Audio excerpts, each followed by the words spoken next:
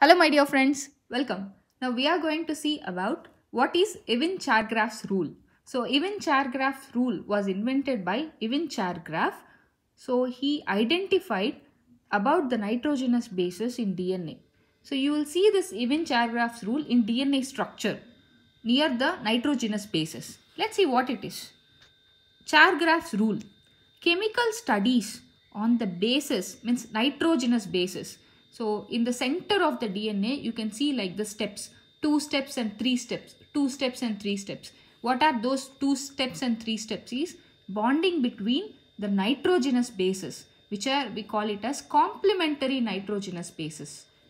Okay. So were performed by Erwin Chargaff in the year 1950. According to Chargaff, the percentage of adenine is equal to the percentage of thymine. Okay. So because adenine will always bond with thymine. So the number of adenine will always equal to number of thymine. So adenine is represented as capital A. Thymine is represented with capital T. And the percentage of guanine is equal to the percentage of cytosine. Okay.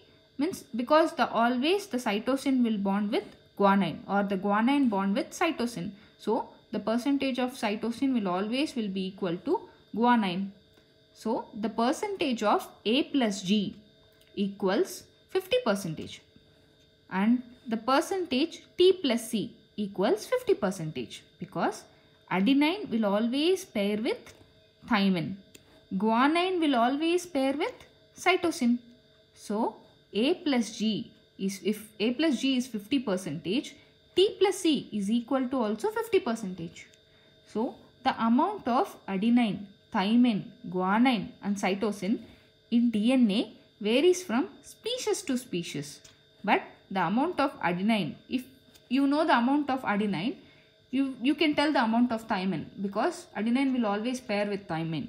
If you know the amount of guanine, you can tell the amount of cytosine.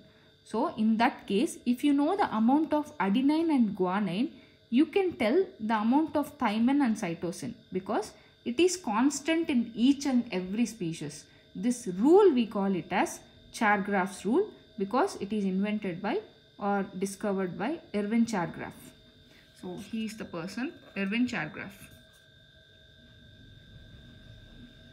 So the number of purines will always equal to the number of pyrimidines. The purines are adenine and guanine.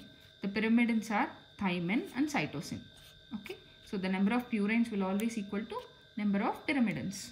If the purines are 50, then the pyrimidines also will be 50 because the purines will make a bond with pyrimidine. Adenine and thymine will have double hydrogen bonds.